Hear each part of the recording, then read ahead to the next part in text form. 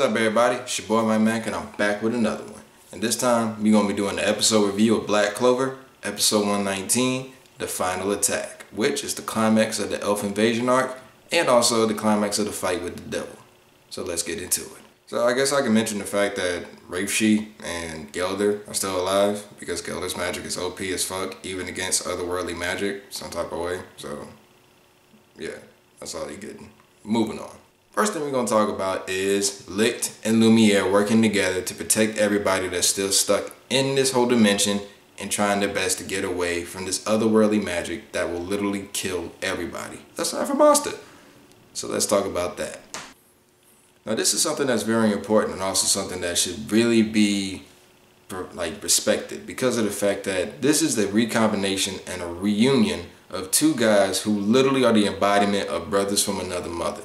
Because these guys were going to be brothers, they were going to be brothers-in-law, with a family. They were going to combine the civilizations of the elves and the humans before this devil came in and completely ruined everything. And even before that, their friendship was so bright, you could still see them as treating themselves as families if Tetsu never even came into the equation. So the fact that that tragedy fell before them, and the fact that they have this chance now to not only right the past, but also protect the future, by making sure that everybody in this whole castle thing is safe, that's amazing. And I love Black Clover for that fact. So, Licht uses his ability and the fact that he's connected to all the elves in such a deep spiritual way to be able to find all of them, and then use the Demon Dweller Sword, which can also connect them to those elves as well, and submit Lumiere's magic, which is strong enough to combat the devil's magic, and goes straight to all the people, and anybody who's by an elf will get a protecting light covering them. So that is really amazing. Next thing I want to talk about, let's talk about Yuno and Asta and how they're faring against the devil. So, as we all know, Yuno is doing pretty well, although, it's still kind of a struggle, and he's holding his own against the devil. But Asta, on the other hand, is reaching his physical limit, mainly for the fact that anti-magic puts a continuous strain on his body, especially when he's in his black form, and the fact that he's trying to condense all this anti-magic that was strong enough even to smack the first Wizard King into the wall and disable his magic for a few moments. Yeah, can't blame your boy for having to struggle just a little bit with trying to get it under control. So while he's doing that, Yuno is trying to figure out the best way to handle this devil, but he also sees Asta having struggles, so he does what he normally does and talk a little bit of schmack. You know what I'm saying? When you talk that schmack, your homeboy gonna get riled up and he gonna get himself straight, which Asta does. And now we see Yuno and Asta with swords. Yuno has the spirit sword of Zephyr, which is pretty much a condensed wind sword that kind of copies the magic of everybody's, or at least it condenses the free magic that was rolling around everywhere from everybody. And it looks pretty dope, I ain't gonna lie. You know what I'm saying? It look kind of cool. I like the little star things that's right by this thing. You know what I'm saying? It's nice, it's nice. But it ain't nothing compared to my boy Asta with that black divider, boy. Black power all day, you know what I'm saying? So, now Asta has a sword that is highly condensed in anti-magic, which gives him a longer reach from the shorter Demon Destroyer sword, and also probably has a whole lot more damaging power than before.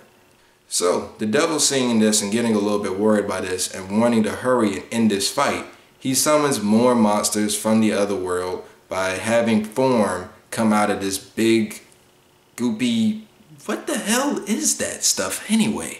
Whatever.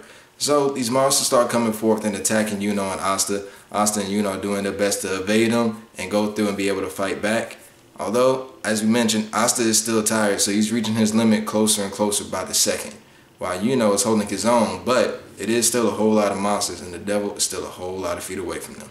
However, thanks to the good on-feet strategizing that they can do, Yuno is able to protrude Asta forth by sending him through a very strongly mono-condensed wind tornado, which boosts his speed and sends him straight at the devil, which allows Asta to strike the devil in the heart. Or so we thought. So the devil has actually been able to move his body parts around. He moved his heart around so that way he can get hold of Asta and also drive him away while also having hold of Yuno. Now we need to talk about my captain, Captain Yami. So, thanks to Charlotte's magic, Yami's got his arm back, which we know is something that he really needed in this situation, because if not, he kind of would have been only trying to be a one-armed swordsman. And I mean, as cool as Guts is, we don't need that being mimicked right now. So, Yami has his arm back, so he's trying to figure out the best way to get and attack the devil from such a far reach. So, he knows what he has to do. He has to get some good old Ryu and Kenshin and sheath his sword with Charlotte's magic, focus his attention as hard as he can, and strike the devil from a very far distance. And when I say far distance, it actually more than likely is pretty far, because if we're thinking about it, the distance in this Shadow Palace thing, that probably from where Yami is, at the least, might be 500 yards, which is like 5 football fields away. Or let's just kind of say he might be an even mile away from the devil. So yeah, the fact that his magic could reach that far is kind of crazy. But he does it. So we see Yami go through this high concentration that even impresses an elf like Charlotte. He goes through, he hits his monozone, which gives him extra reach and also extra ability to reach the devil. And he sends that dimension slash going straight through everything until it reaches its target. And boy, was it crazy. Ooh, I enjoyed that so much. But the more touching thing is the fact that we have Yami flash back to a thought of Julius when he first gave him the position of captain, which Yami doubted.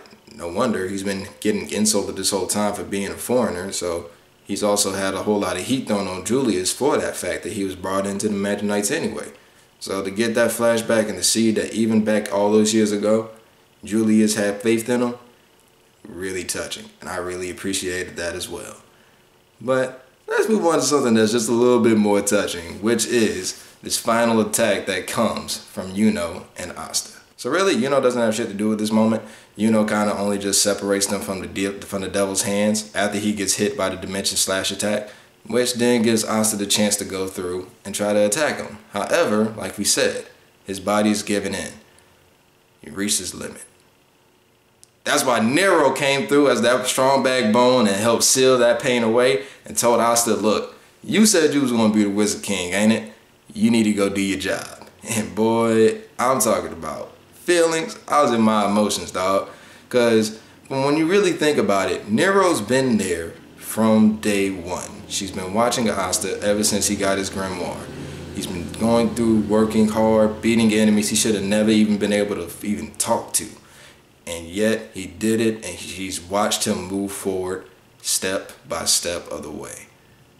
And that's really touching. She's been there the whole time. And so when he gets encouragement from her, and we see that she not only just grew from somebody who wanted to utilize the fact that he had Lick's grimoire, but actually started to believe in him as well and respect him, and honestly puts her faith and trust in him. It's just beautiful, man. It's just beautiful. And Asta doesn't let down as always, boy, because he says, yes, ma'am, charges forward, activates that demon divider.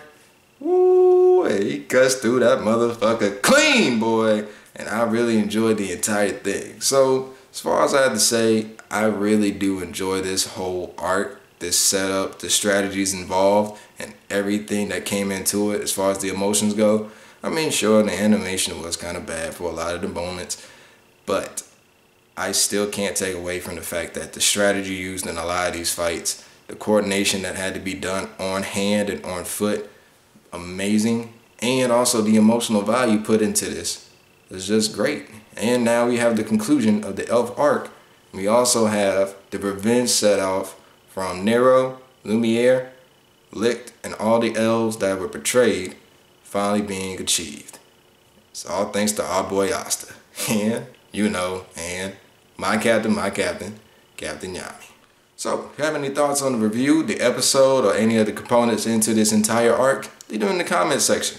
Be sure to like and subscribe to the video, and also hit that notification button to see any other videos I do, because I really want to get a deeper look into just how serious this battle was. Thank you for watching. It's your boy, Mac. Catch you next time.